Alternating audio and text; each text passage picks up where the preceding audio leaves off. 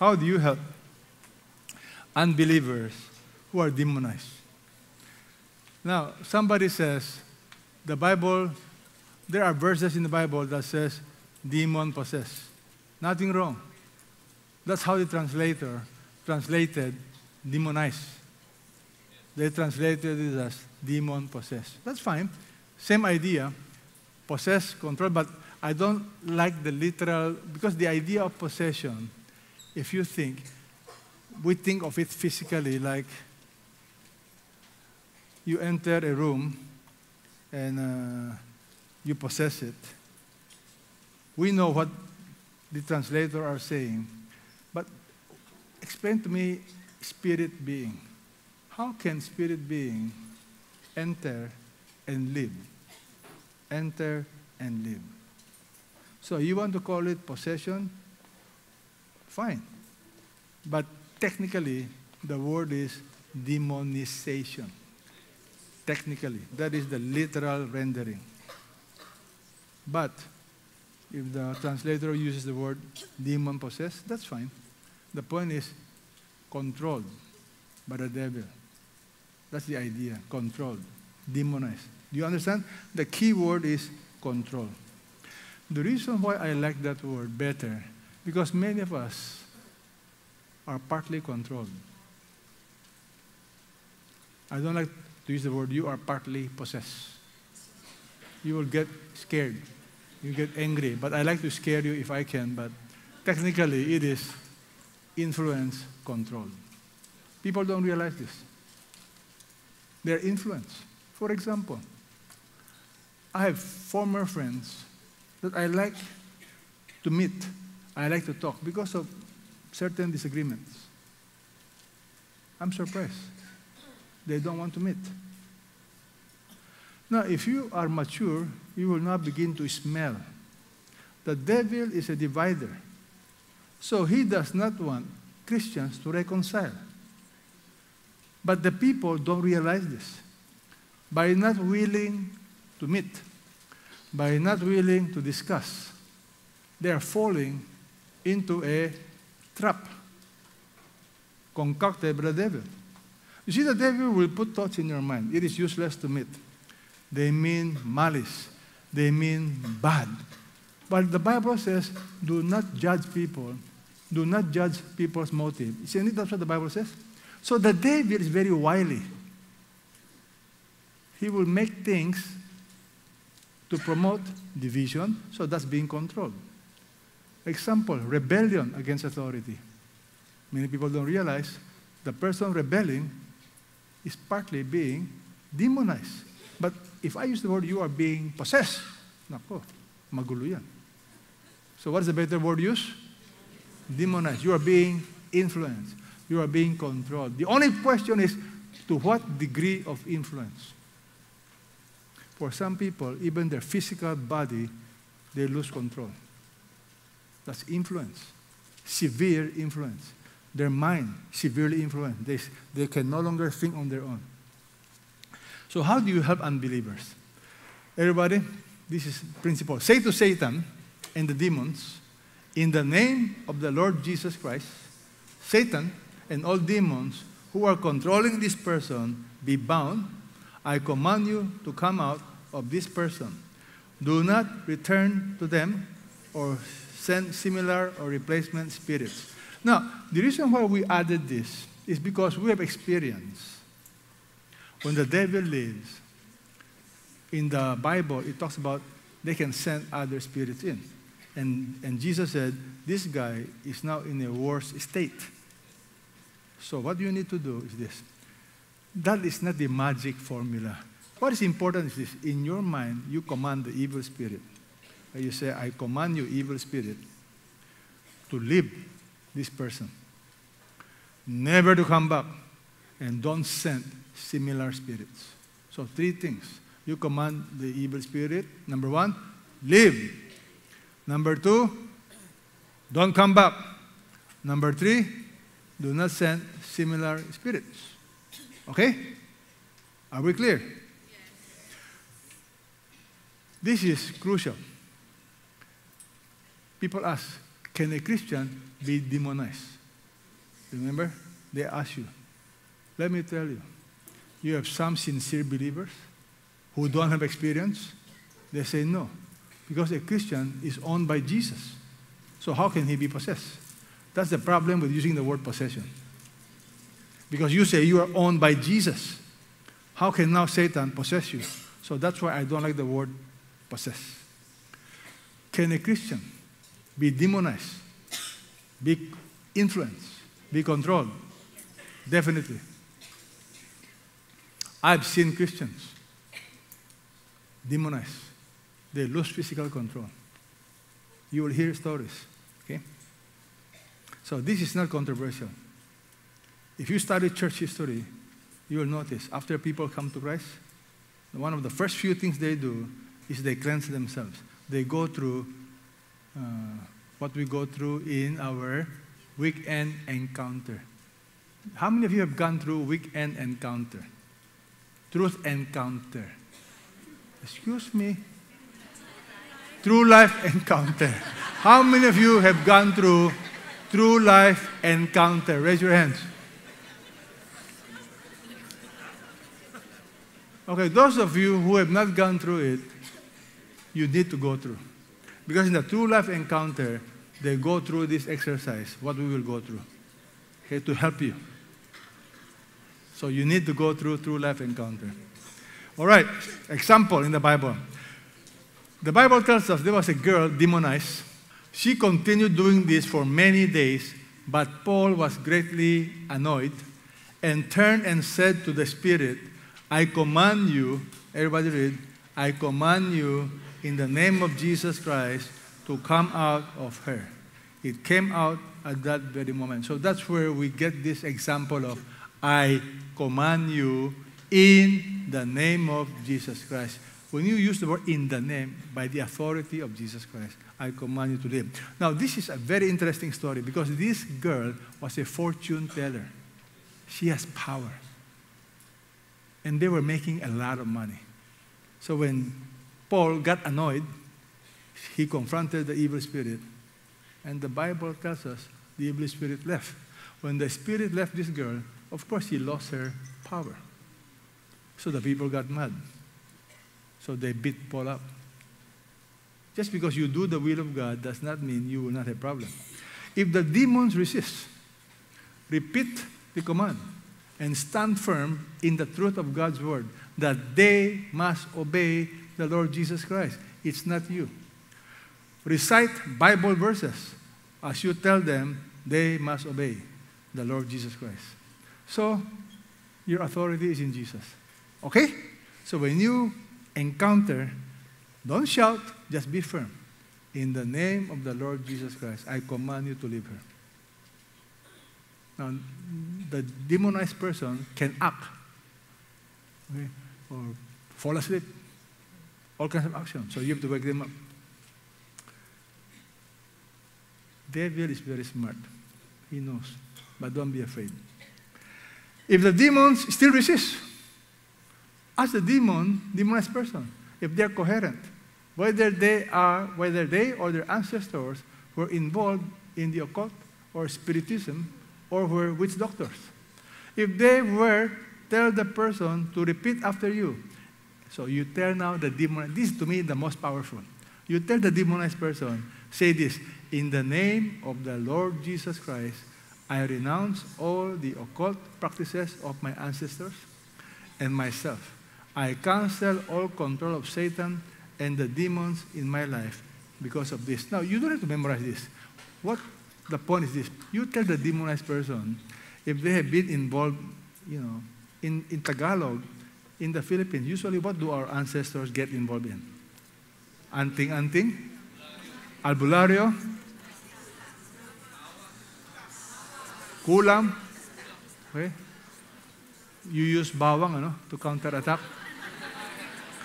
Spiritista, remember, they go to spiritista. And some people, you go to fortune telling. For some Chinese family, you go to the temple. You are offered. I mean, there are all kinds of practices.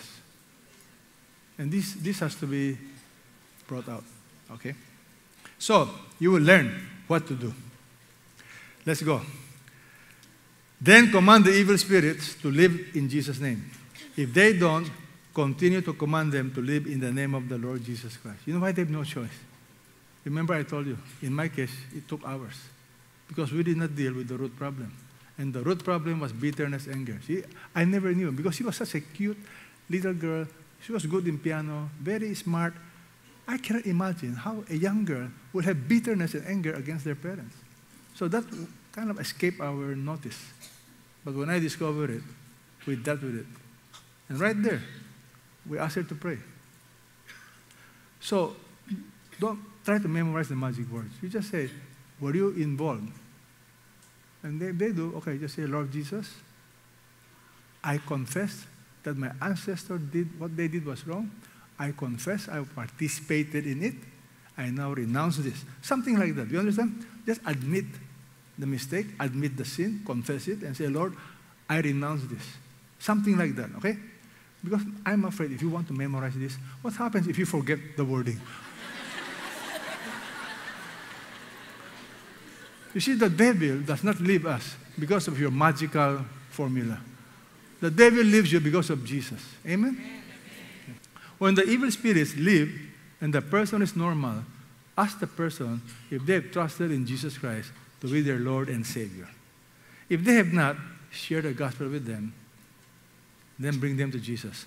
Then have them go through the steps to overcoming strongholds and how to live in victory, which we will give you. Because after the demons, after they leave the person, the aftercare is very crucial. That's why we believe in small group. In fact, you should send them to our recovery program. There's nothing wrong. Okay? But this is crucial. When they become coherent, you ask them. You are from God, little children, and have overcome them, because greater is He who is in you than he that is in the world. What is this? 1 John 4:4. When you trusted in Christ Jesus to be your Lord and Savior, let's read. He set you free from the power of sin and death through His death and resurrection. At the cross, Jesus defeated Satan. But if we live with unconfessed sin in our life and believe the lies of Satan instead of believing the truth in God's word, Satan and demons have access or a right of way to us and can build strongholds in our minds and our flesh through which they influence and control us. The biblical term for this is demonization and not demon possession, as commonly described. Let me repeat, nothing wrong with demon possession, if you want to use that word, except my concern is it limits application. Because today, some of you are being controlled. You are influenced by the devil. Can you imagine if I say you are being possessed? You will get angry at me. And then the possession is even more real now. So, use proper terminology. But don't scold people if they use the word possession. You know what they are saying. Because the guy loses control. That's the extreme case. You lose control. Just imagine. How can you explain why some men will forsake their wife and their family? Why would they do that? They are not thinking. And why are they not thinking? Because they are being demonized. But you can say you are demon-possessed. Because that term can cause people to misunderstand. The secret is the devil is influencing us. The only question is to what degree. Some so controlled that they lose even their own physical ability.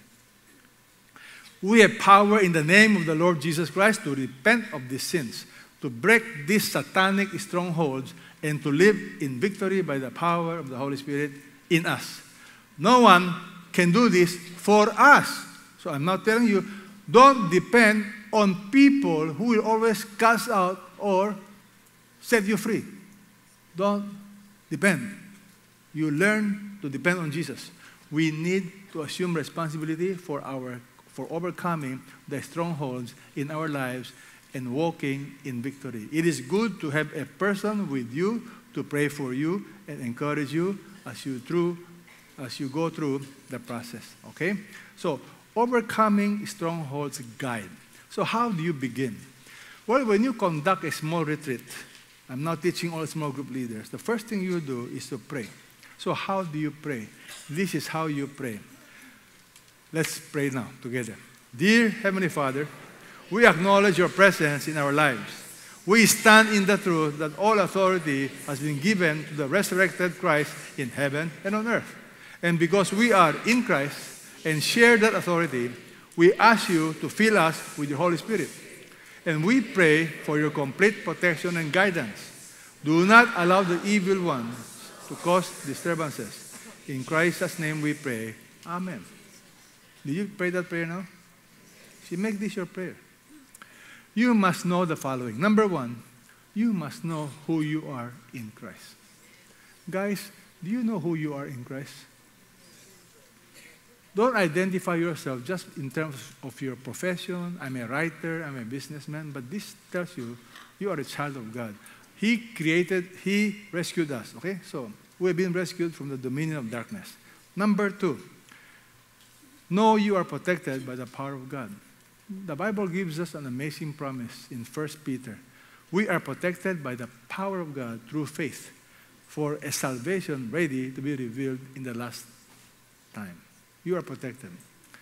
We are in a spiritual battle. We learned this already. You must know that you have victory. Victory is guaranteed. Thanks be to God who gives us the victory. Next, you must know Jesus Christ's authority.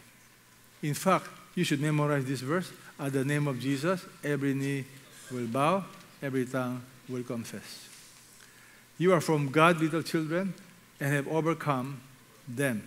Greater is he who is in you than he that is in the world. Now, give you example of authority in Jesus. The 70 returned with joy, saying, Lord, even the demons are subject to us in your name.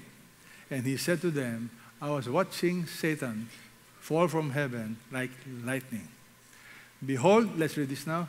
I give you the power to tread on serpents, scorpions, over all the power of the enemy. Nothing will injure you. Nevertheless, do not rejoice in this, that the spirits are subject to you, but rejoice that your names are written in heaven. Hey guys, are your names written in heaven? Yes. Okay.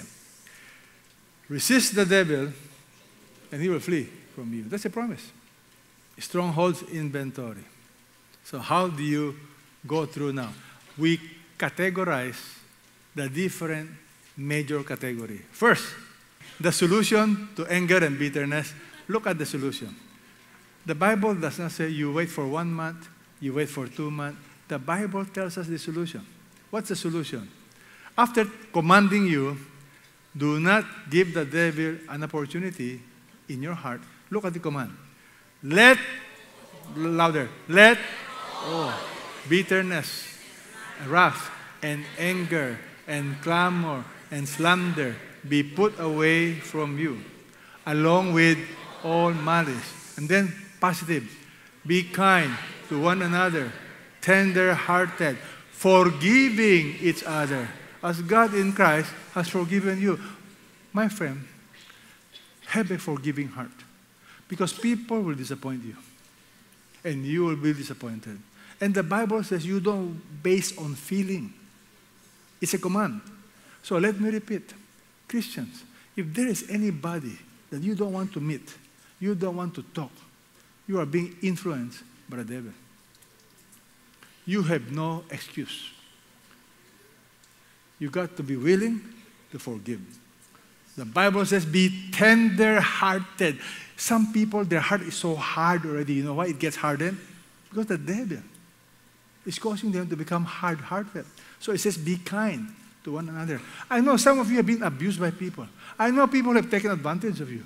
But what's so sad is we have vain imagination. We think the person is doing this to hurt us. Worst of all, these vain imaginations are not even true. And yet you refuse to talk. Crazy, am I correct? So shame on us if we don't talk to each other and we don't love each other. Question to you today. Is there anybody in your life that you don't want to talk to? If there is, you cannot leave this room without settling that. Then everything we are discussing here is a joke. You are becoming a victim yourself. And you are already a victim. How can you help others when you are a victim of demonization, bitterness, anger? So this is serious. The command is, look, be kind, tender-hearted, forgiving, as God in Christ has forgiven you. Let me ask you, how did Jesus forgive us? How did God forgive us? Complete, partial, or what? Complete. Imagine if God were to say, you are not yet sincere. If God were to say, you know what, let me think about it, to forgive you or not. Patay kang bata. Anyone you forgive, Paul says, I forgive. You know why? I've forgiven. If there was anything to forgive, you know why? Look at what Paul said. In order that Satan might not outwit us. So for Paul, forgiveness is crucial. And I submit to you, in the body of Christ, there's a lot of bitterness, anger, misunderstanding. And our problem is we do not know. This is a scheme of the devil. He wants you to be angry. He wants you to have bitterness. Friends, can I repeat? I always say, sooner or later, I will disappoint you. Can you tell your neighbor, sooner or later, you will disappoint me?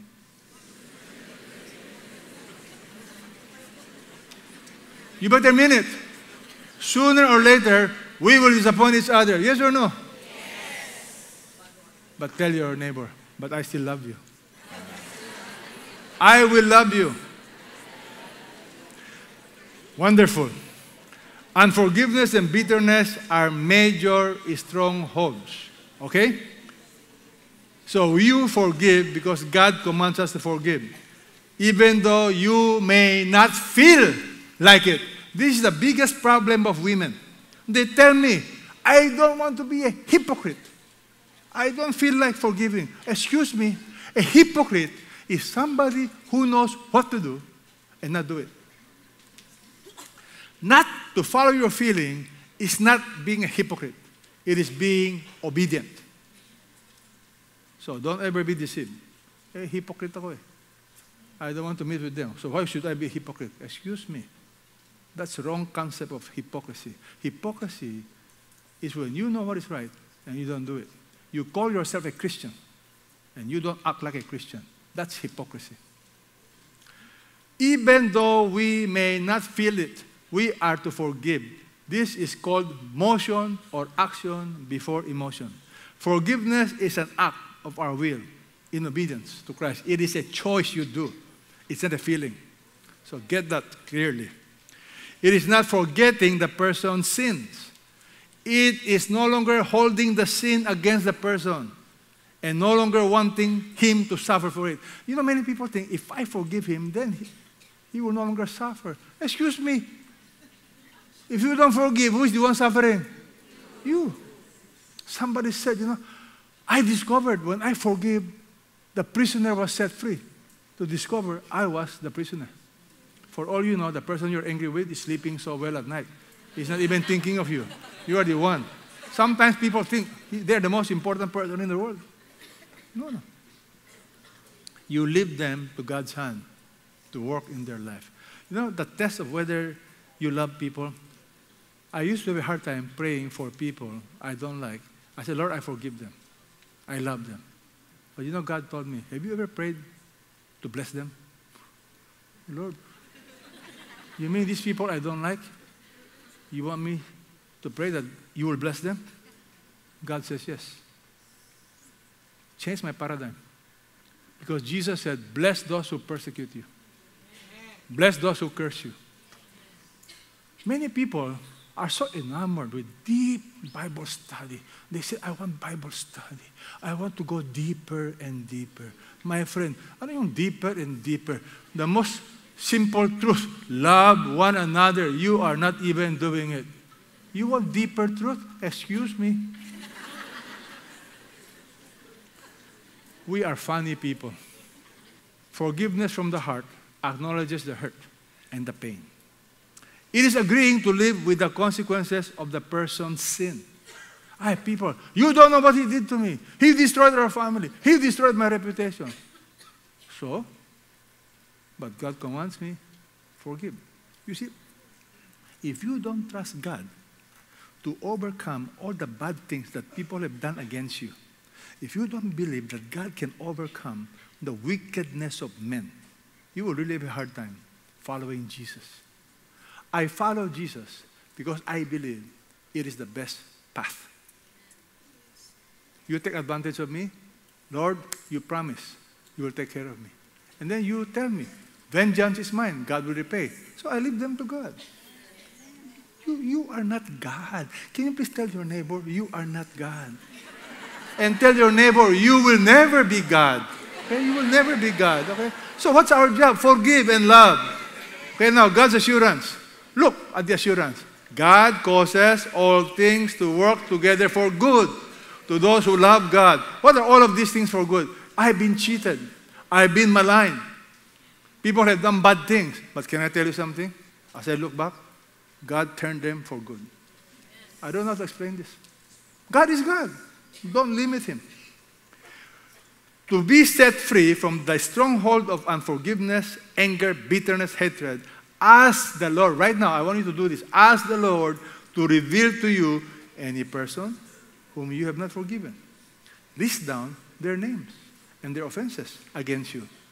Then, in obedience to the Lord, through the power of the Holy Spirit, you say, I forgive them, Lord, one by one. So if you don't mind, I want you to do it right now. Now, how do you do it? So that it will be faster. I know you probably have to do this again, but just the top few names. Are there people like that now in your mind? Yes or no? Yes. I know, yes, I know. You know why? That's our problem. So what must you do? If you don't want to write their name so that your neighbor won't see it, okay? Just between you and the Lord. But I'm serious. I'm dead serious. Before we proceed, this part. I want you to write their name and then pray this prayer. Look at this prayer. Dear Heavenly Father, because you have forgiven me all my sins through the blood of Jesus Christ and by the power of the Holy Spirit, I now forgive. Okay, whatever is their name. You say it to Him. Okay, their name, what they did, and the emotional pain, what they caused. Then, continue reading,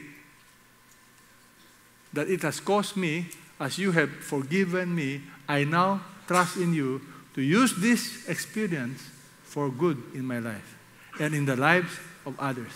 I claim in Jesus' name and based on His shed blood that any evil influence that we were in my life, that were in my life, are now rendered powerless and cleansed from my life. In the name of the Lord Jesus Christ, amen.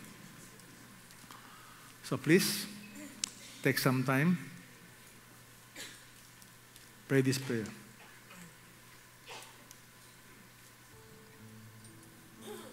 And you know what's amazing? Many times it's your own family members. Many times it's your close friends that has hurt you. So please, choose to forgive them today. So pray something like this, okay? Lord, as you have forgiven me, I now choose to forgive. So just tell Him. And if you have no longer any problem here, why don't you pray for people that you know who are full of bitterness or anger? You know they're angry at somebody. Pray for them that they'll be set free.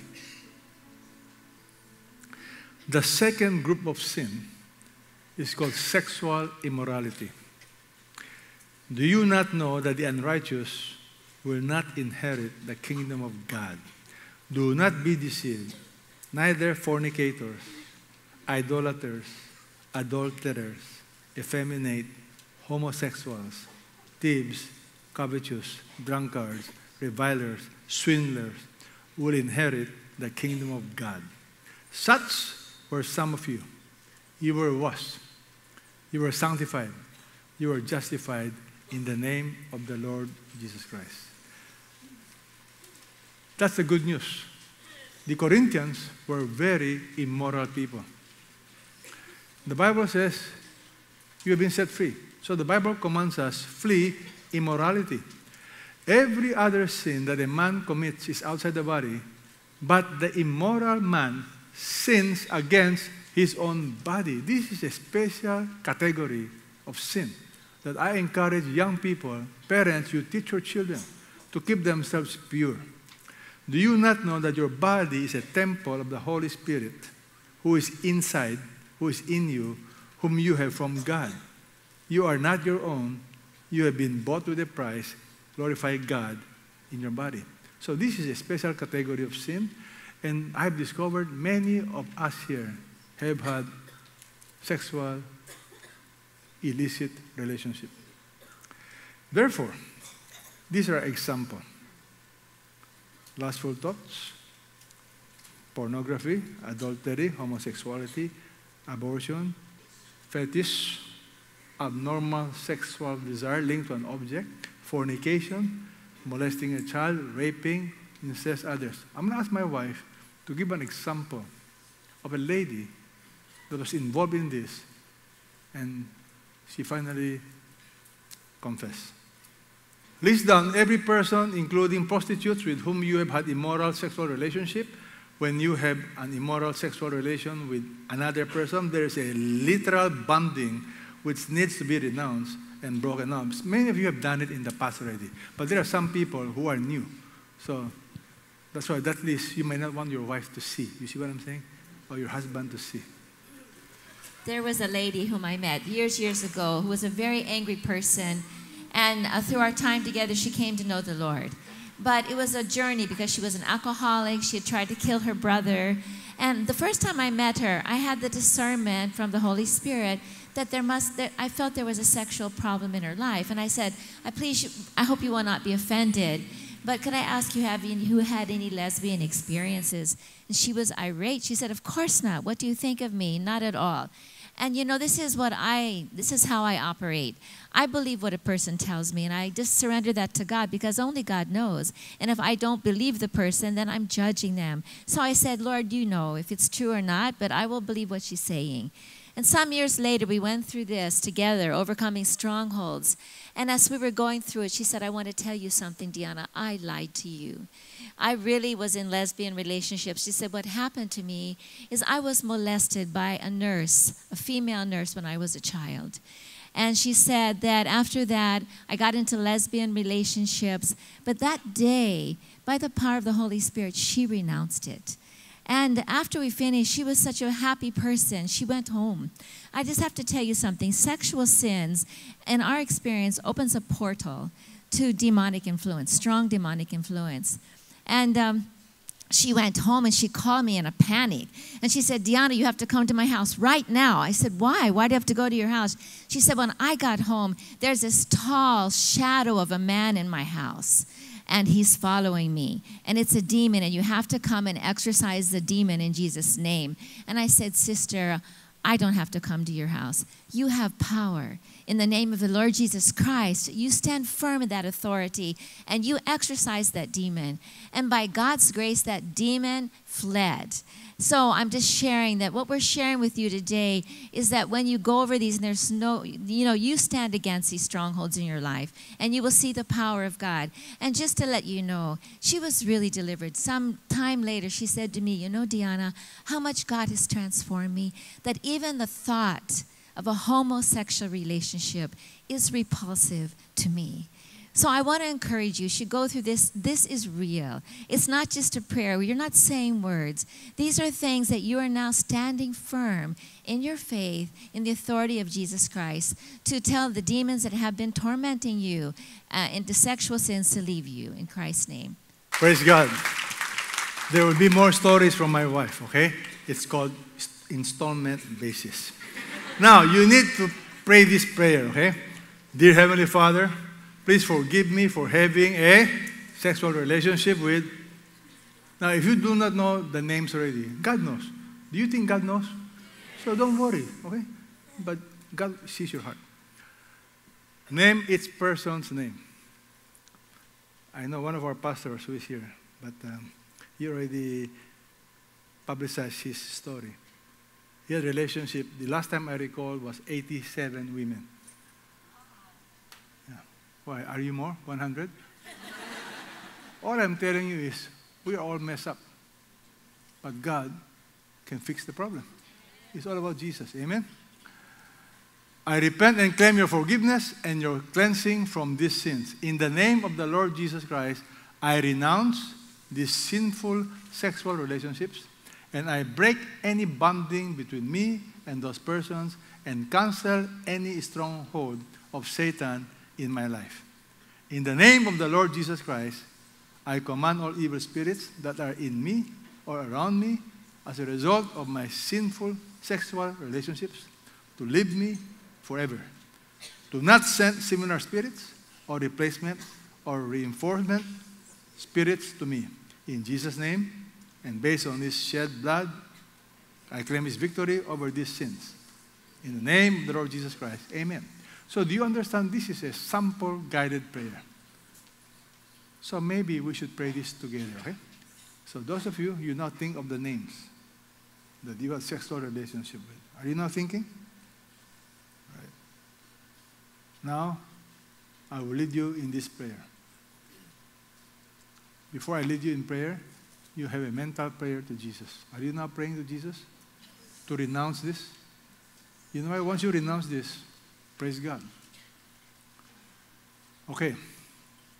Dear Heavenly Father, please forgive me for having a sexual relationship with.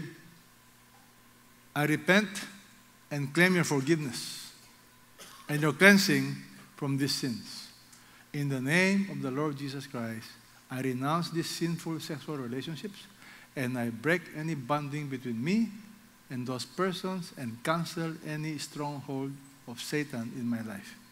In the name of the Lord Jesus Christ, I command all evil spirits that are in me, around me, as a result of my sinful sexual relationships, to leave me forever. Do not send similar spirits or replacement or reinforcement spirits. In Jesus' name, based on His shed blood, I now claim victory over these sins. In the name of the Lord Jesus Christ, amen. If you are sexually abused or raped, you are a victim. God grieves with you. He promises to heal you. Then you pray this kind of prayer. Again, there's no magic in this prayer. This is just a guide. So some of you, if you have been abused or what, then you can pray something like this. Lord, I was sexually abused, raped by whatever. I renounce having my body used in this way. It's not your fault. You're a victim. I claim cleansing and healing of my mind, body, and soul, and spirit by the blood of Jesus Christ. In the name of the Lord Jesus Christ, I cancel any ground that Satan has gained in my life by this, and I command any evil spirits that were transferred to me to leave me forever. Do not send similar spirits, replacement or reinforcement spirits. I trust you to use this experience for good, as you promise. I now dedicate my body to you to be used for His glory. In the name of the Lord Jesus Christ, amen. Is that good? Yes. Praise God. Although you were a victim, if you feel guilty or that you should have done something to stop the abuse, then feel free to pray this prayer. Now, these are just guidelines. Lord Jesus, I know I was a victim, but I feel I should have done something about it to stop the abuse, rape, or I did something to cause it. I now want to be released from this nagging guilt. In the name of the Lord Jesus Christ, I ask for your forgiveness and claim your healing. Please cancel all strongholds that Satan and the demons have built in my life. I'm now a creation, washed and cleansed by the blood of Jesus. I dedicate my body to you.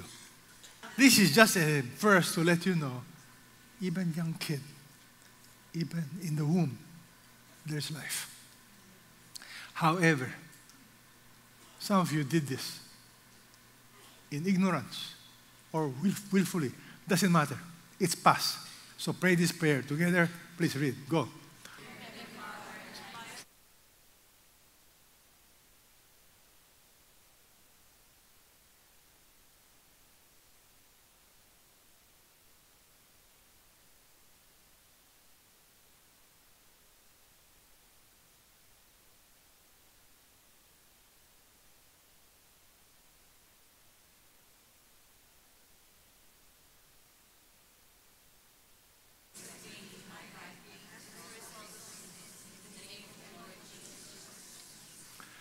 You know, many times we Christians, we condemn people who went through abortion.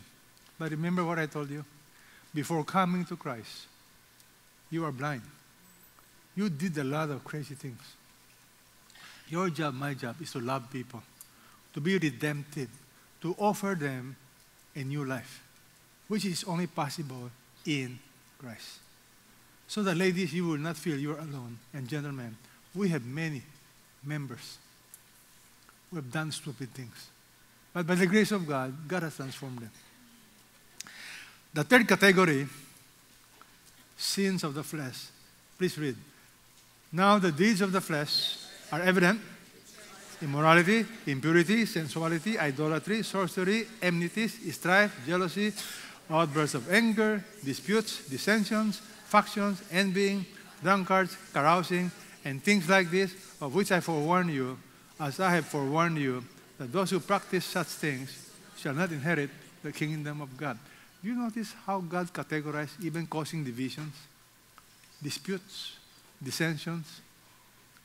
See, these are all the work of the devil. So what must you do? This is a list, which I don't think I need to explain one by one.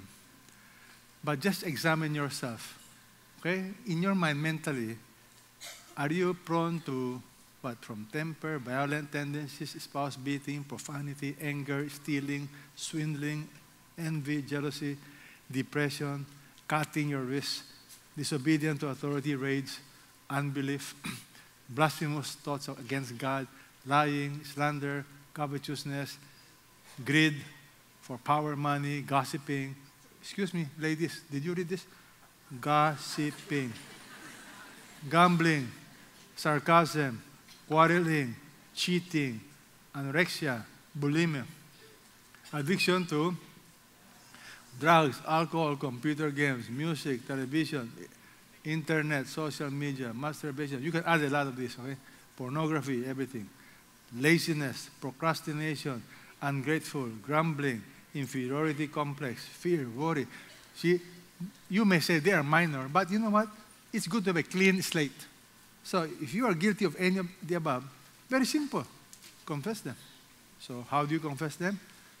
God is opposed to the proud, gives grace to the humble. So what I did, I placed under this list of sins 3 special categories. One is pride. Why? Because pride is something that people don't realize it is so serious. Everybody read this. God is opposed to the proud, gives grace to the humble. So I give you the secret of my own encounter. I realize if I just humble myself, I have more grace, more joy, more power, because it's a promise. God is opposed to the proud, but gives grace to the humble. So I just humble myself. You think about it. You humble yourself. What is humbling yourself? You tell God. Be more grateful. Don't think of yourself as superior to others. Don't be so sensitive about yourself. Humility is key. Now, pray this prayer. This is crucial. Now, mga lalaki, lalo ng mga lalaki, successful men, successful women, read this. I have lived independently of you, sought self-glory instead of your glory. I've taken pride in my accomplishments, my abilities, my possessions, instead of acknowledging you as the source of all that I am and all that I have and all that I've accomplished. I have reacted to correction and looked down on others. Please forgive me. I repent and renounce this sin of pride. In your name, I cancel all strongholds that Satan and demons have gained in my life because of my pride. By the power of the Holy Spirit, may I glorify you in all I am and do in regards to others as more important than myself. I know of a Christian leader, he never overcame. He did not overcome the sin of pride. Symptoms. When he plays golf and hits a bad shot, he curses. I'm thinking, why does he curse? Because he feels embarrassed. The truth is, we all know he's not a good player. So, why do you curse? Next, if he gives a short talk or a talk, and you correct him, he gets angry. These are issues of pride that if you don't overcome, you will be limited in what God can do in and through your life. To me, these are the three tests. Number one, how do you feel when you are criticized? Number two, how do you feel when you are corrected? Number three, how do you feel when you are not acknowledged? These are just samples. Okay. Next category is rebellion. Now, why do I place this under that category? You know, the Bible tells us in 1 Samuel, the sin of rebellion is just like witchcraft. We live in a rebellious generation. God commands us to be subject to authorities. Rebellion to authority is described by God in 1 Samuel chapter 15. You read it. As serious as the sin of divination and insubordination as the sin of idolatry. It opens us to demonic influence. I praise God for the last 34 or 5 years of CCF. We don't have really cases of rebellion. But I'm going to tell you, if you don't teach your children to submit to authority, if you yourself do not humble yourself and listen to authority, you open yourself. Because pride and rebellion are together. The only time I will not obey authority is when they ask me to do something against the Bible. But other than that, I submit to authority. You may not realize this. CCF, we have a board of elders. We are free to discuss. We are free to disagree. But once we are together, I may disagree, but once I know we are together in this, we submit. We don't rebel. Because I believe that God is in control. And because God is in control, He can overrule the decisions of men. Many ladies are guilty of rebellion, but you don't call it rebellion. You call it wisdom over your husband. Your husband wants you to do something, and you keep excusing yourself. Without realizing your children are watching you. And the moment you show disrespect to authority, it enters your children's mind. So someday when they grow up, they don't listen to you. Why? Because they copy. So this is a big one. So this you need to examine your heart. Dear Heavenly Father, you have instructed me to be in submission to all authorities in my life. Parents, husband, civil government, church authorities, employers. I acknowledge that in my attitude and actions, I have sinned against you with my rebellious heart. It's all about the heart attitude. So, put the name of the person that you don't like, my heart towards whoever that person is. You have said that rebellion to authority is a sin. Please forgive me. I repent. In the name of the Lord Jesus Christ, I cancel all strongholds in my life, gained by Satan and evil spirits because of my rebellion. I now choose to be submissive to my authorities from the heart. Rebellion to human authority is eventually rebellion to God. Now for a child, I put this under a special category, not just child. It's called suicidal thoughts. I won't be surprised if some of you, from time to time, you think of committing suicide. That is not from you. That is from the devil. For a child of God, suicidal thoughts are Satan's implants. He comes to kill, steal, and destroy. He wants us to kill ourselves by so doing to dishonor God and thwart God's plan for our lives. We believe these thoughts because Satan implants his lies in our brain. You believe that this is good for you, but this is from Satan. So, for example, I want to kill myself. So don't own this thought. It solves no problem and creates a bigger problem and for you for eternity. I praise God. I have permission from my assistant. Am I correct, Paul? You know, Paul tried to commit suicide 7 times. God burdened me to get him to work under my office. Praise God. Today he's used mightily by God. In fact, this afternoon he's going to speak. Praise God. You know why? Because Satan is a liar. He tells you the way to solve your problem, you kill yourself. Magpakamatay ka na. My friend, don't believe that's from God. That's not from God. That's not from you. It's from Satan. And you know, the shock of your life is after you kill yourself, who will you meet? I don't know who you will meet. But if you meet Jesus, he will ask you, why did you kill yourself? Renounce and rebuke the thought of suicide in the name of the Lord Jesus Christ. So that's how I help people. Every time you feel like committing suicide, you say, Lord Jesus, this is of the devil. I renounce it. Trust in Jesus to solve your problems and to cause all things to work for good in his name, as he promised. You know, I got permission from the parents. A few months ago, I was talking to a young man who was discovered by the mother and the father that he was into pornography, he was into marijuana, he was into drugs. So the mother called the father. Now the father was out of town. When the father called him, the father scolded him. And he was so down. He was so devastated. Because the father scolded this young man, age, I think, 17, 18. And then, the next day, the father called him. The father said, son, let's work this out together. I will help you with your drug problems, pornography.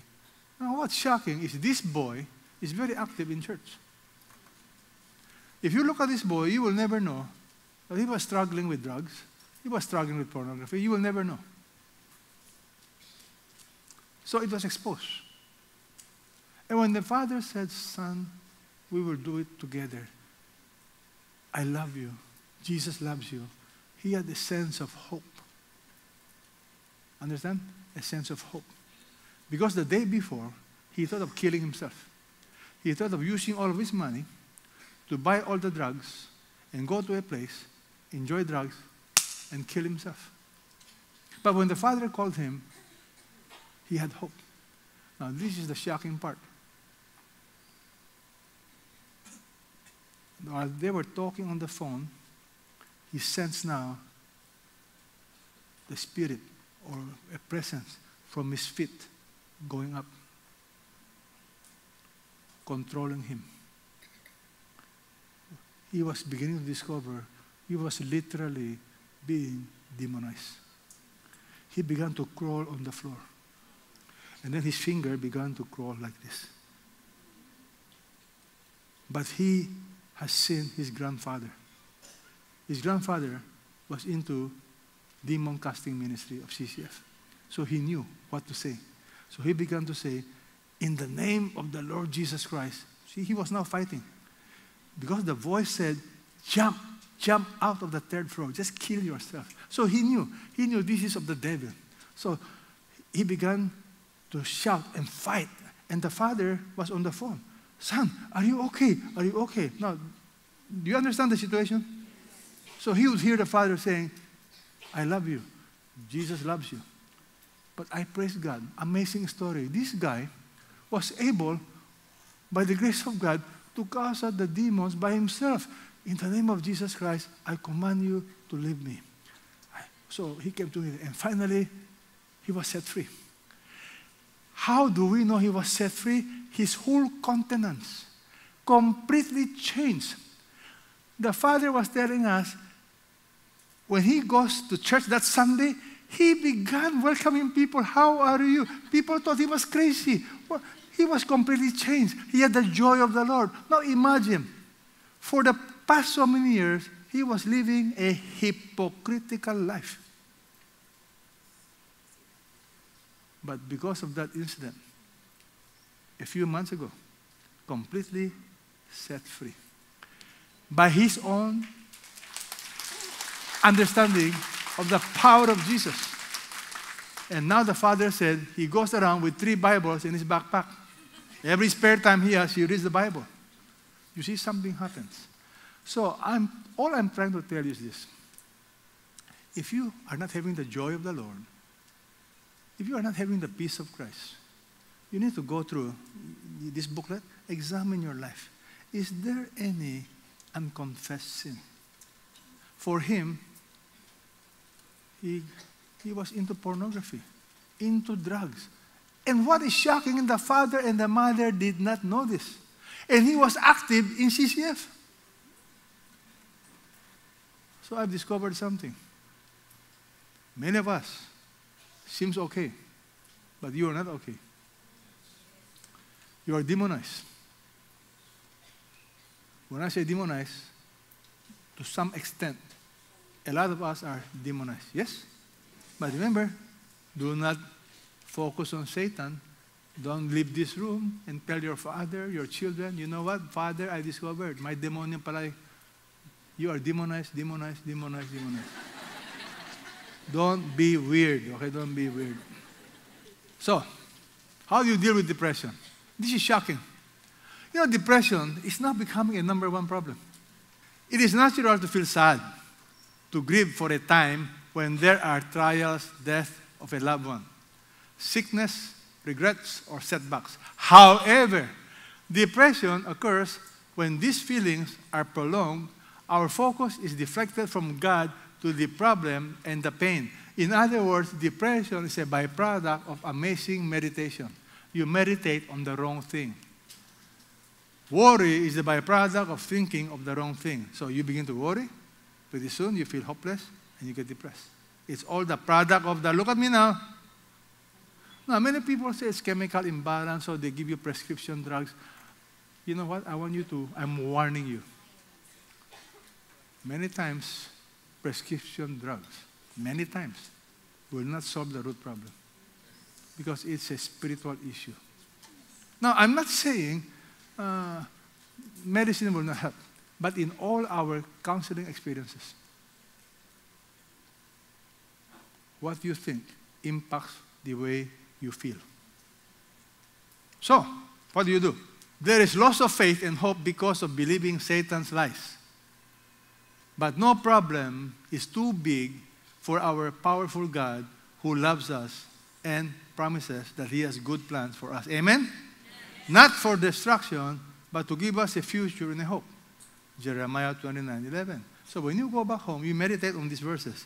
He commands us to cast all our cares upon Him because He cares for us and has all the power to solve our problems. When we do that, we resist the devil and his plans for our destruction. God will strengthen us. 1 Peter 5, 7, and 10. What I like to do, if you don't mind, is this a simple prayer. If you are believing lies about suicide and hopelessness, then you pray this. Everybody aloud.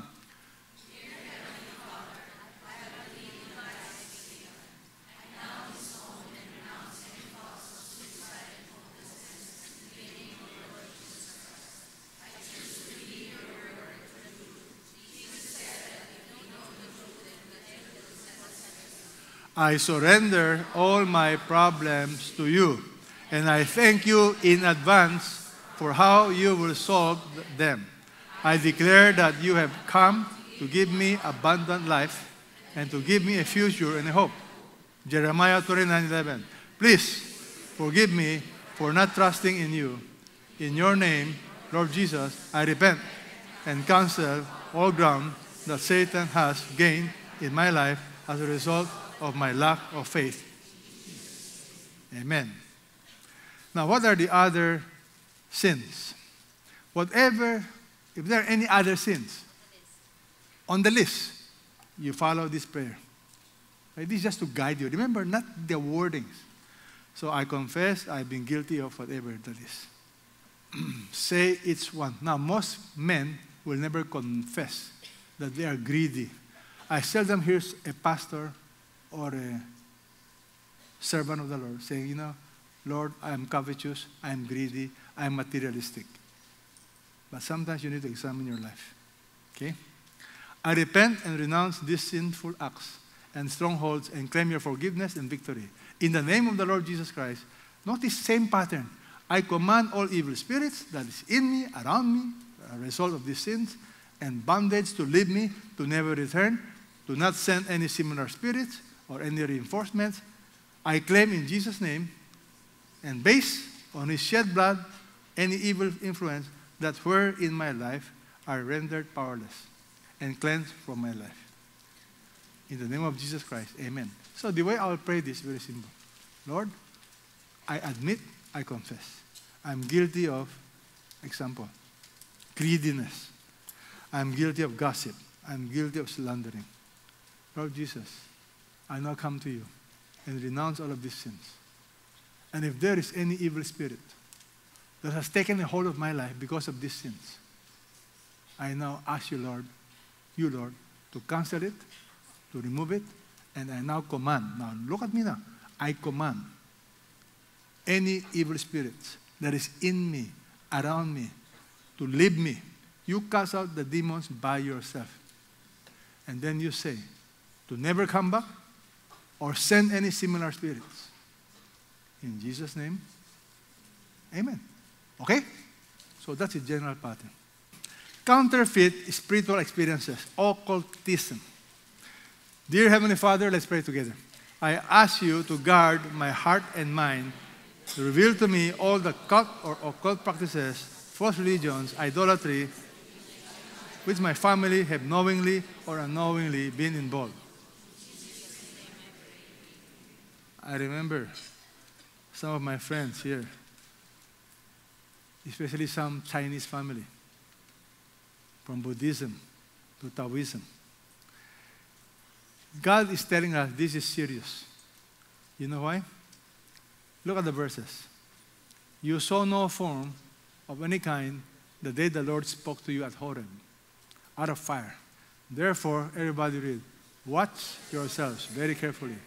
You do not become corrupt and make for yourselves an idol, an image of any shape, formed like man or woman. And when you look at the sky, see the sun, the moon, and the stars, all the heavenly array, do not be enticed into bowing down to them or worshiping things the Lord your God has appointed for all the nations under heaven. There shall be no one found among you, one who uses divination, one who practices witchcraft, one who interprets omens, or a sorcerer, or one who casts a spell, or a medium, or a spiritist, or one who calls up the dead. For whoever does these things is detestable to the Lord. Some time ago, I was on my way to fly to the States, and somebody, a D group leader, called me. Peter, can you drop by? It's very near CCF, one of the Valle Verde subdivision. Can you pray for our sister? Because she's going to Singapore. She has a headache, and she's undergoing some operation. Can you just drop by and pray? So to me, it's simple. I'll drop by and pray. Now, I was surprised when I got there. The D group member, the D group leader, it's like a church gathering, okay, a house church. So I began to interview this lady. I said, what's the symptom? Headache. I said, okay. I said, I'll be glad to pray for you. And I'm not a doctor, but I like to trace the root. So I said, how long has this been? And then the husband opened up. The husband said, Pastor, my wife even asked me to go to this, it's a health farm. Okay? San Benito by the? San Benito. She said, I even brought her to this farm. But in the farm, she asked the staff to get an albulario. And the albulario came, and the albulario did something, and she fainted. When I heard that, I said, oh no, ahaba ito. This is going to be a long encounter. You know why? Because I know already, I cannot just pray for her. So I said, before I pray for you, I want to ask you a few questions. Do you understand my antenna was up? Why? Because she got involved with albulario. And that is a foothold. So I said, before I pray for you, I want you now to say this prayer. Because what you did was wrong. I said, you are from CCF. Why did you do that? Then see, how people are. Smile. So I said, okay, pray. You pray something like this. In the name of the Lord Jesus Christ, I renounce, okay? So pray. My goodness. She could not. In the name of that. Suddenly I knew. I said, this is going to be some time. I said, in the name of the Lord Jesus Christ. In the name of the... She could not, because the Spirit took over. Before she was okay. But suddenly she took over. So I knew something wasn't right. So I said, in the name of the Lord Jesus Christ, I said, who are you? And then the voice came out. You know what the voice said? While I was dealing with her, she spoke in Chinese. And the Chinese voice said, Angkong Bobe, Angkong Bobe. In Chinese, in English, grandfather does not want. Grandfather does not want. So I said, huh. But you see, don't mind. Don't have long conversation with the devil. So I said, follow me now, follow me. So I woke her up. Out of the time, I said, look at me, look at me. You now say, in the name of the Lord Jesus Christ. Now, in the meantime, all the D group members, now this is like, you can imagine now, you can make a wonderful movie out of this, okay? Because they were around, they were praying, and then they were reciting Philippians chapter 2, every knee will bow, every tongue, and you can see, all the... Sometimes people will think she's crazy. She's not crazy. But she was able to say, in the name of the Lord Jesus Christ, I command you to leave me. When she said that, in the name of the Lord Jesus Christ, I command you to leave me, you can see. There was a release and she vomited. I don't even recall where was I when the vomit came out, okay? But I remember the daughters took up some balde, okay? So after that, post-care. I said, why did you speak in Chinese? She said, no, I don't speak in Chinese. She didn't even know. The daughter said, Mama, you spoke in Chinese. You said, Angkong Bobe. So I said, tell me, what is it about your grandfather? She said, yeah, my grandfather was a Buddhist, like a monk, or like, I'm offered. I said, no, we need to deal with that also. She praised God. We trace it. This is the meaning of occult practices of your ancestor. It will affect you. Occult practices, especially, I'm warning you, albulario, or you go see this anting, or whatever you guys are doing. Ouija board, horoscope, horror-scope. And you think it's nothing. It is something. Satan talks about the deep secrets of Satan. So don't get involved. Do not turn to mediums or seek out spiritists, for you will be defiled by them. So these are counterfeit experiences. Spiritual glass, Ouija board, fortune telling, palm reading, tarot cards, horoscope, crystal ball, consulting mediums, whatever, sorcery, feng shui, duende, albulario, witchcraft, mangkukulam, okay, magic, black magic, astrology, seance, mind reading, anting-anting, faith healing. Yoga, physical yoga is fine. But when you begin to trance, and you begin to say the name of the Indian gods. There are names. And you begin to recite them. You be careful. Astral projection, speaking in trance, speaking to the dead, animal sacrifice. By the way, many of you know our family is into subdivision development. When we drill well, they say you must sacrifice a chicken, whatever. I tell you, I don't do any of those. I believe God will guide us to where we will drill.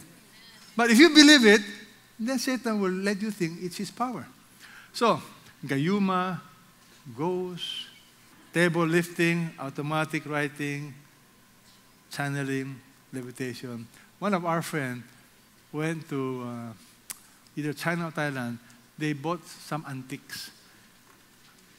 I tell you, these antiques, you have to be careful also, especially if it is used for religious purposes. In his house in Singapore, he got this amazing painting. And he forgot all about it. And the helper, who were from the Philippines, began to tell her, "Sir, we see a lady wearing red at night, passing through the windows." Now, my friend is a man of God. He's a businessman. He loves the Lord. He dismissed it. But eventually he said, So he has this amazing antique. And then there are two things in his house. One is painting. What is this antique? When he destroyed that, whatever that antique is, green smoke came out. He cannot explain it. And then the painting. So he took out this painting, and the helpers from the Philippines was looking at the painting, and when they saw the painting, both of them fainted. They collapsed. And he said, "Why did you collapse?" "That's the girl." No, I'm not saying destroy all paintings, but this guy is very simple. He burned it, okay? My whole point is this. Satan has certain access. Now, my wife will share with you her own personal experience about these antiques. Will you please read this prayer? Lord, I confess I participated in whatever it is. Fortune telling, whatever it is. Say each one of them, check above, I repent and ask for your forgiveness, and I renounce this. In the name of the Lord Jesus Christ, I command any evil spirits that are in me or around me as a result of these things to leave me right now, to never return, to not send any similar spirits or replacement spirits. By the way, years ago, in our university, we have this spirit of the glass. You put your finger and then zzz, do you understand that? They invited me in. But by that time, I met Jesus already. Would you believe it? The moment I entered that room, the whole thing stopped. It won't move. Guess how good I felt? Because it is not me. It is Jesus. You see, you are different. Sometimes, these are evidence to me, the reality of Jesus versus the devil. But I'm not saying this is the basis of your faith. The basis of our faith, of course, the death and resurrection of Jesus. But let's hear my wife's story. Okay, just a simple story. I had an American friend, and she saw these rice gods from Baguio, from the rice fields, and she has two really adorable sons. And so she brought them to her house, put them inside, And as soon as those 2 rice gods were in the house, the children began to have nightmares. At first, she didn't connect it.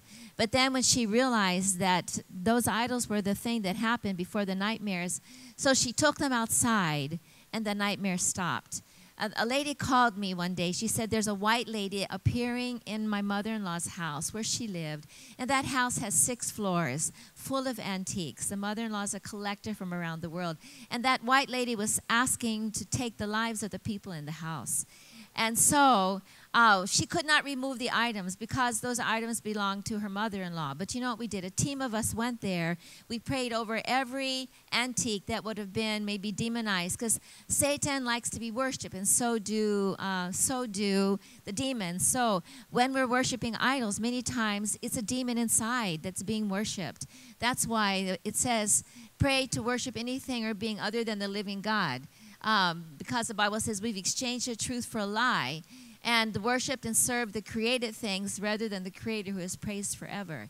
And the Bible says that when we are worshiping those things, we're actually worshiping demons. So we prayed over everything in Jesus' name, and all of the demonic manifestations stopped. Again, it's power in Jesus' name. So the next thing that we would have to go over is many times before we're Christians, we are ignorant. And we do not know that we shouldn't be praying to these things. We think, well, it's just a representation. But God says, don't do it. You shall not make for yourself an idol or any likeness of what is in heaven above, or on the earth beneath, or in the water under the earth. You shall not worship them or serve them. For I, your God, am a jealous God, visiting the iniquity of the fathers on the children, on the 3rd to the 4th generation of those who hate me, but showing loving kindness to thousands of those who love me and keep my commandments.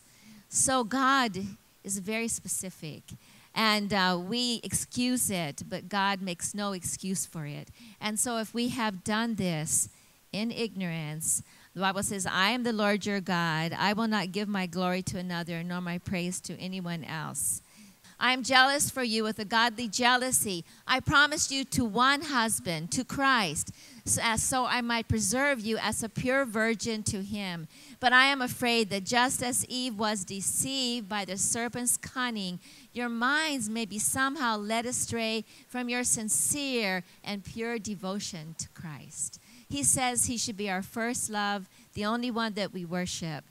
You know, in CCF, we don't attack other religions. We just stand by the Bible and the truth. But let's read this verse together. For there is one God and one mediator also between God and man, the man Christ Jesus, who gave himself as a ransom for all, the testimony given at the proper time. So there's only one God, one way to God, one mediator. So whom do we pray through? Jesus. And so that's why if you have in the past prayed to anybody else, venerated any other gods, images, idols, this is the prayer. And let's pray it together, okay? Lord Jesus, I confess that I have venerated and prayed to other gods, images and idols, etc. I ask for your forgiveness and repent and renounce having done this. You are the only true God. In the name of the Lord Jesus Christ, I command any evil spirits that are in me or around me because of these things to leave me right now, to never return, to not send any similar or replacement spirits to me. I claim that any evil influences that were in my life are rendered powerless and cleansed from my life. Amen. Amen? Okay, so the other thing is note. Okay, this is a note. Now, we don't want you to go home and start saying demon, demon, demon, right? But I had bought an idol head in Pakistan when I was traveling with the Crossroads. And I'm into creative things. And so this was dug up in a field in Pakistan. And after we got married, I put it in a long hallway that we had in our house on a shelf. And one day when I was walking down the hallway, it's like, whoa, all the hair on my head stood up. And I looked at that idol, and that idol looked at me. And that was the last time it ever looked at me, because I went outside and I smashed it. So I'm not saying, get dramatic, but really, that scared me. Remove any idols that have been worshipped and all other occult items in your possession. If you're living with a family member and in-laws who own idols and occult things, pray over these objects and cast out any demons not in their presence, okay, alone, with somebody, other Christians, residing in them in the name of the Lord Jesus Christ, and bind them not to come back. Does that make sense? So think about, do you have anything like maybe Ouija board, tarot cards, books on the occult? You know the first Christians? It said that when they came to Christ, they made a big bonfire of all their magic books. So this is for family history, sins of ancestors. Let's read. Visiting the iniquity of the fathers on the children, on the third and the fourth generations of those who hate me, but showing loving kindness to husbands, to those who love me and keep my commandments. So I want to share with you what happened when that night our dear neighbor called me and I was trying to instruct them on the phone how to exorcise the demon out of their helper. And they said, we're just outside the door of your house. And so my husband was there, you know, he couldn't get up. So I said, well, Jesus, I don't go alone, I go with you. And so I was not afraid because I know I go in the name of Jesus. It's not about me, you know. And so my dear, the son and daughter of our neighbor, who happens, to be here today, so called me. We went to the house, and the helper was behind the cabinet lying on the floor catatonic. She was not a Christian. I didn't know that at that time. And so when I started to try to exorcise her in the name of the Lord Jesus Christ, as I said, as Peter said, you would do to those who are not believers, no response. But I did not raise my voice because, as he said, it's not our power, but it's Jesus' power. Amen? So I just kept repeating with them, repeating with me in the name of the Lord Jesus Christ. Evil spirits, you have to come out. And we repeated some Bible verses. And then she did sit up. And then she came a little bit aware and growled at me. And I thought, well, that's not going to scare me. Jesus is with me. My heart beat a little bit. Okay, so and then, but I remember, and then when she was a little bit aware, I asked her this quick question, are you in any blatant sin? She said, no. And I said, do you have any ancestors who were spiritistas or into the occult? And she said, yes, my grandfather. So this was the stronghold in her life. And so there, I said, now you have to say this after me. And by God's grace, she was able to say this. I said, you say, Lord Jesus, I renounce all the sins of my grandfather. And she repeated the prayer which we shared with you. And after that, she relaxed. I mean, she became human again, like a person. And then I asked my neighbor, my friend, I said, has she accepted Jesus in her life? She said, no. And then she went catatonic again, and my neighbor, she had the wisdom to clap her hands really loud, like that. And the girl started. And then she said, I said, do you want Jesus to protect you? You receive him into your life. And do you know what? That dear little girl, she prayed to receive Christ that night.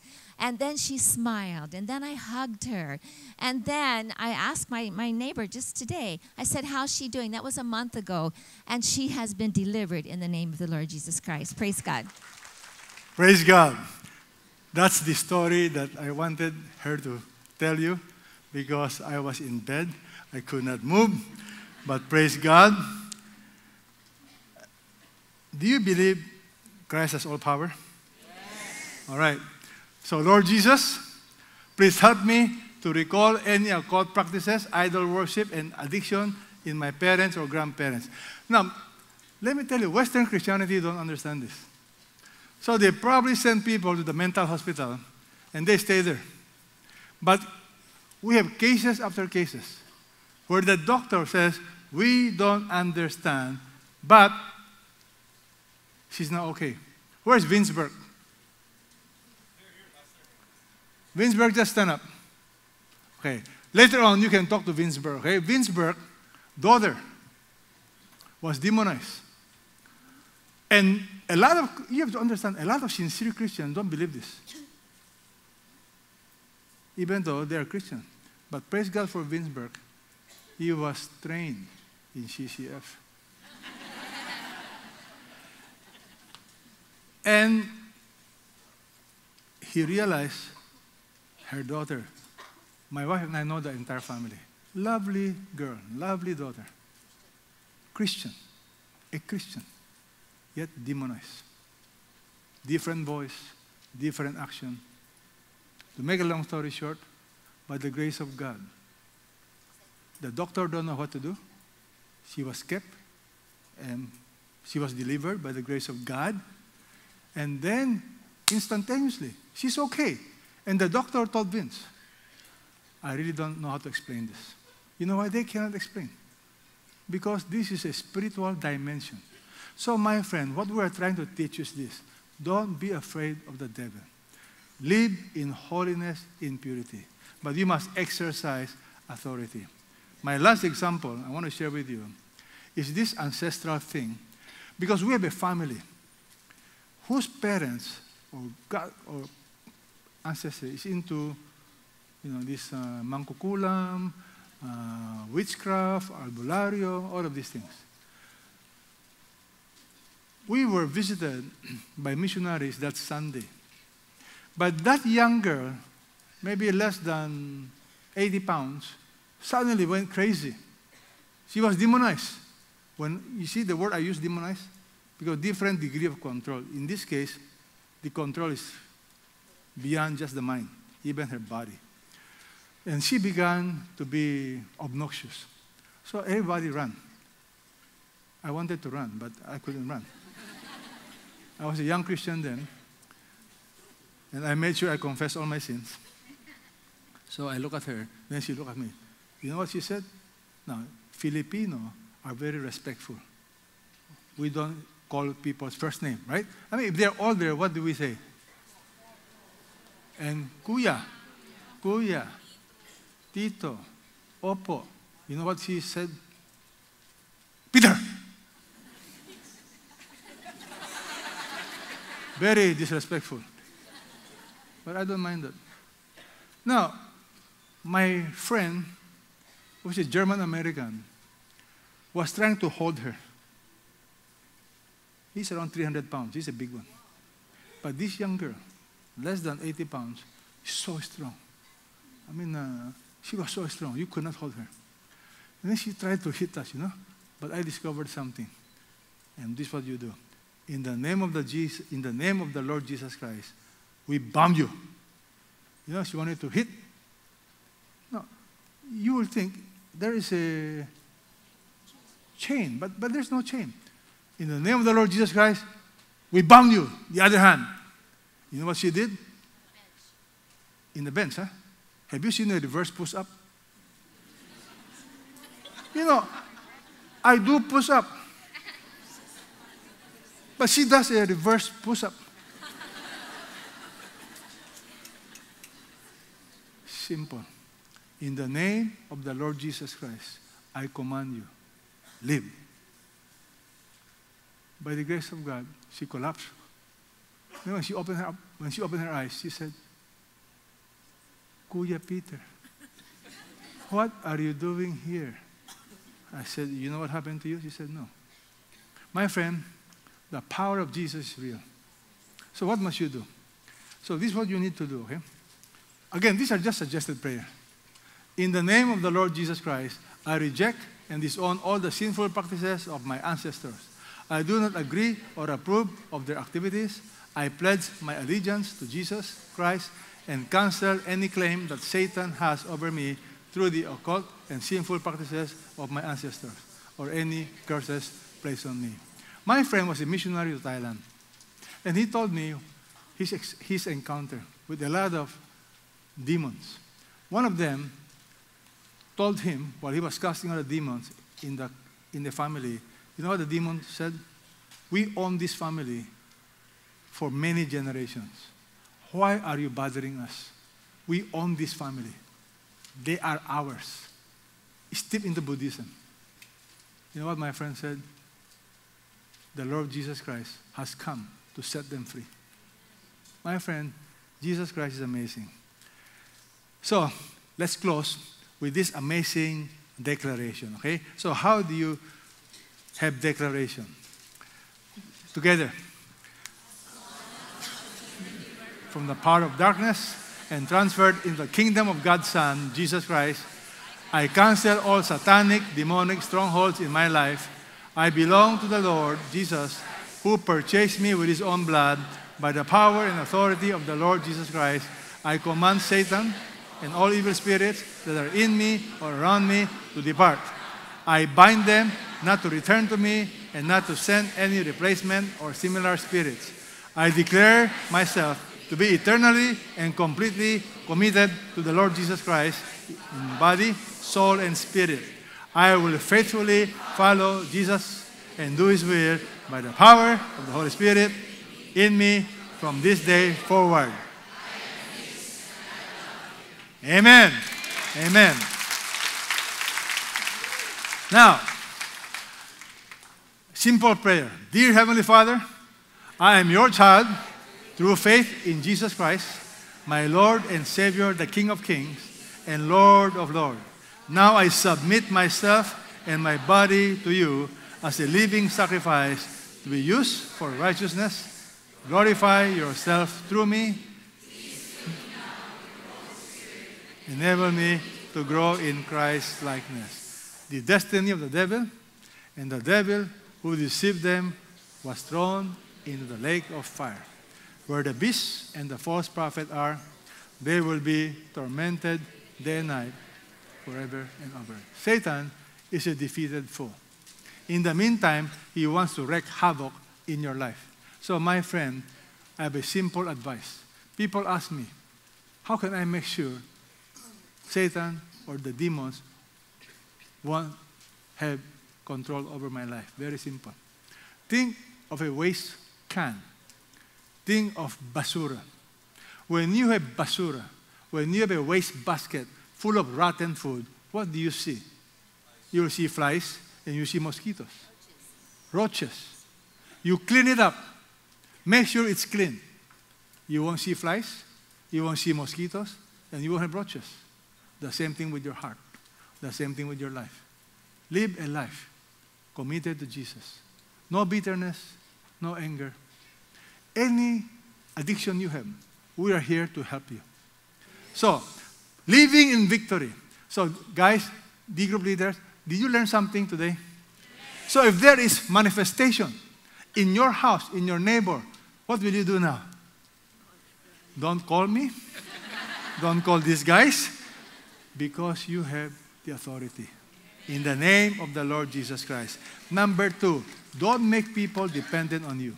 Many of you have this idea, you always need people to help you, deliver you. That is wrong. Once you have been delivered through the power of the Holy Spirit, you have Christ in you, right? So you help yourself. Look at the mirror, seriously, and say, in the name of the Lord Jesus Christ, I command whoever is inside you. No, seriously. Okay? But don't glare or focus on Satan. Focus on Jesus. Glance from time to time. It's called, code red. It's a warfare. You want to know. So living in victory. You have just won a victory over the strongholds in your life. But the spiritual battle is still raging. To live in victory, assume responsibility to maintain your victory. Say no to sin and Satan's lies and say yes to God. And my friend, you will not know Satan's lies, many of you, because you don't read the Bible. You only read the Bible on Sunday. You only read the Bible on Saturday seminar. You got to read the Bible daily. How will you know the truth? If you do sin, immediately confess your sin to God. Repent and claim His forgiveness. This is very important because if you continue in sin, Satan will again gain strongholds in your life, which he will control and influence you. My friend, there is no shortcut to living a victorious life. Live a holy life. And when you sin, confess immediately. Do not accumulate sin. In this country, you have this bad habit. You go to confession once a week. Yes or no? And now you are thinking you apply that in the Christian life. No. I confess my sin instantaneously. The moment I have a bad attitude, or I raise my voice towards my wife, praise God, but if ever I do that, or I'm in the traffic, and I feel like cursing, you know what I say? Lord Jesus, that's wrong. Move forward, okay? So, be continually controlled and empowered by the Holy Spirit. I'd like you to always be filled by the Holy Spirit. Look at what the Bible says. Do not get drunk with wine, for that is dissipation, but be filled. Notice the grammar. Imperative, continuous tense. Be always filled with the Spirit of God. Now, some of you did not attend the Holy Spirit class. It's very simple. Once I understood the meaning of the Spirit-filled life, I want you to picture a house. In a house, you have many rooms.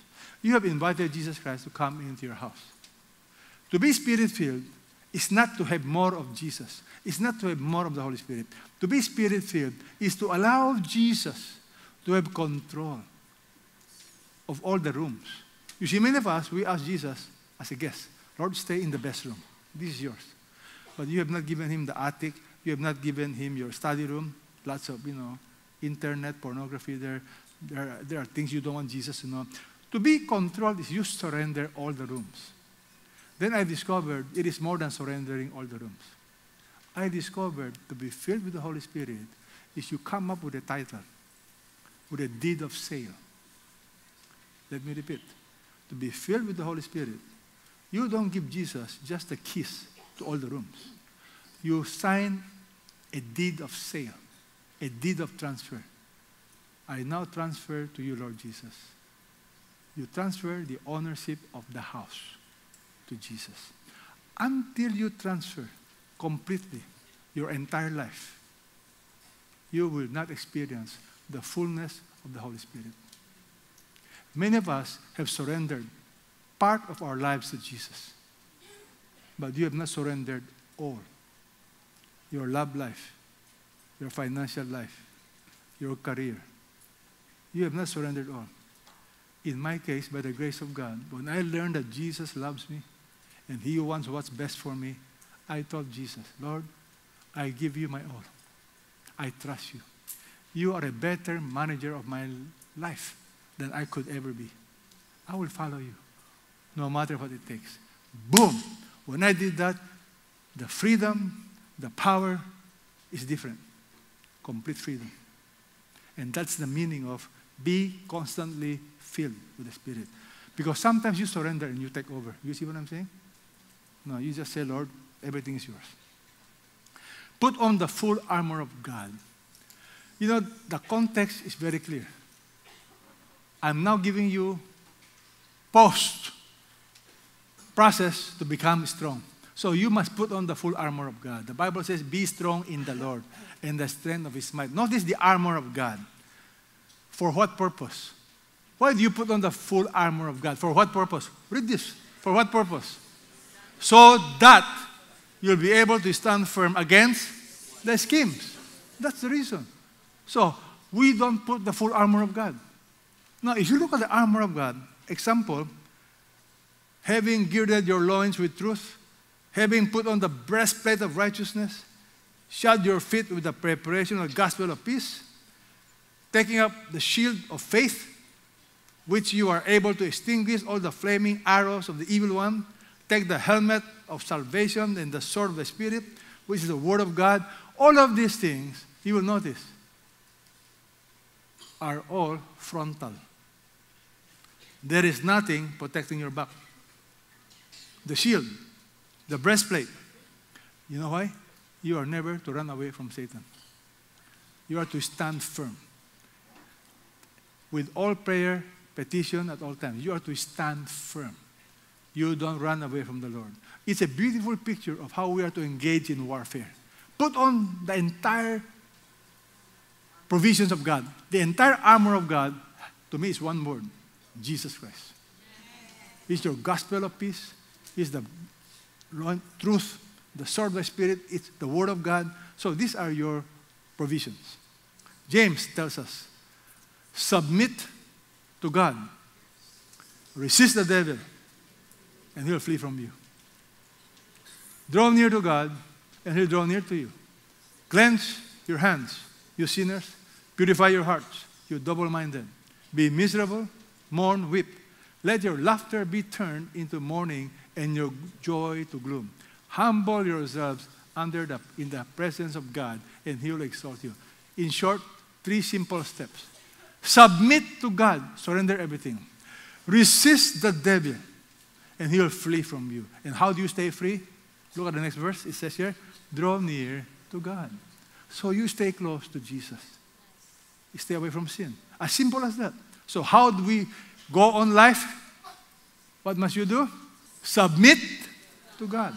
Be controlled by the Holy Spirit. Resist the devil. Not fight. Resist. He will flee. Remember, kalyeng aso, askal. Be part of a discipleship group.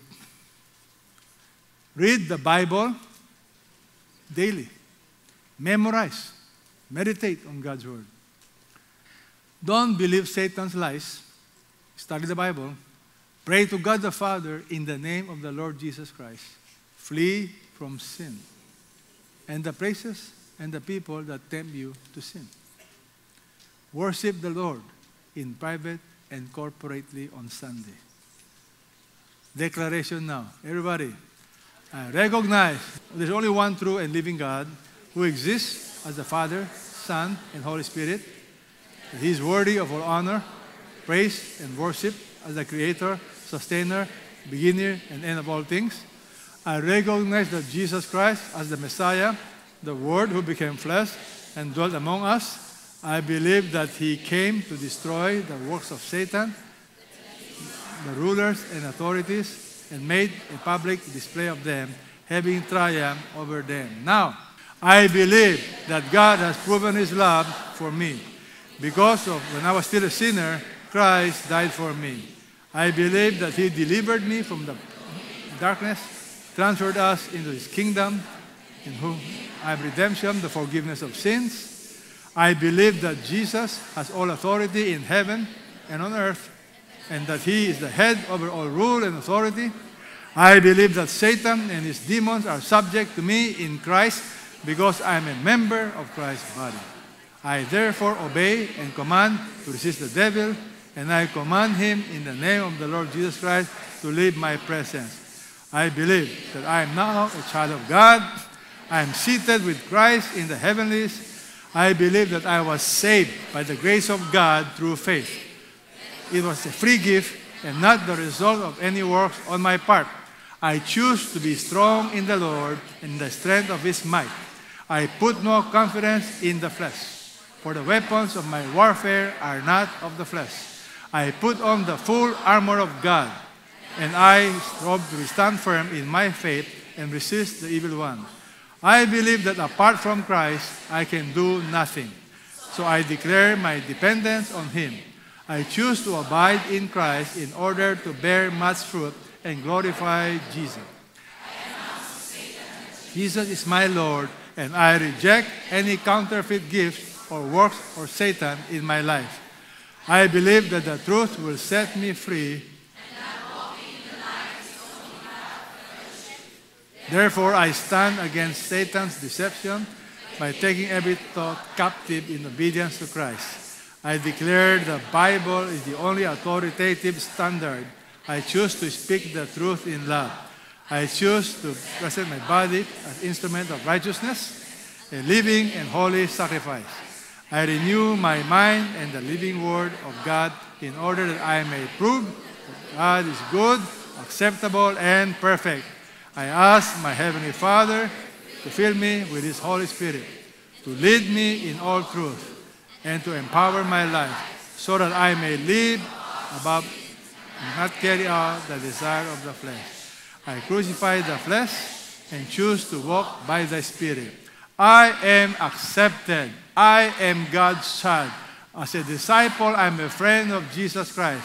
I have been justified. I am united with the Lord. I am one with Him. I have been bought with a price, and I belong to God. I am a member of Christ's body. I have been chosen by God and adopted as His child. I have been redeemed and forgiven of all my sins. I am complete in Christ. I have direct access to the throne of grace through Christ. I am free from condemnation. I am assured that God works for my good in all circumstances. I am free from any condemnation brought against me, and I cannot be separated from the love of God. I have been established, anointed, and sealed by God. I am hidden with Christ in God. I am confident that God will complete the good work He started in me. I am a citizen of heaven. I have not been given a spirit of fear, but of power, love, and a sound mind. I am born of God, and the evil one cannot touch me. I am significant. I am a branch of Jesus Christ in the true vine and a channel of His life. I have been chosen and appointed to bear fruit. I am God's temple. I am a minister of reconciliation for Christ. I am seated with Jesus Christ in the heavenly realm. I am God's workmanship. I may approach God with freedom and confidence. I can do all things through Christ who strengthens me. Freedom in Christ Ministries, a lot of this are from Neil Anderson. I want to give him the credit. But above all, we are children of God. Amen. Praise God.